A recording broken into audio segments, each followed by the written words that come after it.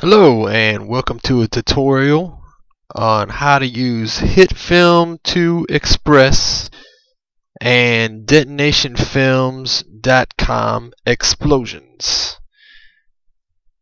Alright, let's get into it. First, we've got HitFilm to Express open. I'm going to start a new project. I like to set mine at 1080p for YouTube, 29.97. And we'll start the editing.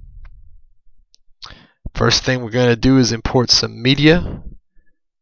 So I'm going to go into some previous footage that I took of an epic Angry Bird war. Here's the yellow Angry Bird. And we'll just take this guy here, click and drag him down into the editor.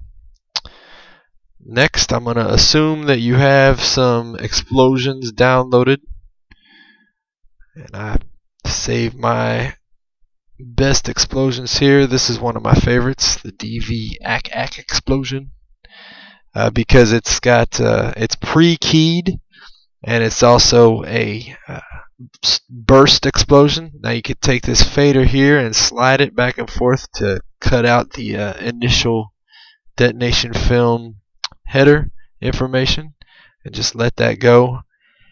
And then you can pull this down right here into the video 2 box. And what you got here is you see this little dot here. You can use that as a pointer to where you want the explosion to occur. And I'll take this and stick it on a yellow bird's eyeball. And then I can come over here to the explosion, click the side of the explosion footage there, and just match it up with the yellow bird footage, and then we'll hit play to see if we like it. You could hear our awesome sound effects of explosions. Alright, so let's say if I wanted to make it a little bigger on the explosion there, I can just take this and expand it out. Hit play again. Ah, yeah. That's pretty good right there. And you can see the first version is the regular starburst, and the next one is the Twixerized slow version. Then you can edit in audio later on to make your explosions sound more realistic. You can add shadows and whatnot. Alright, but that does it. Thanks for watching.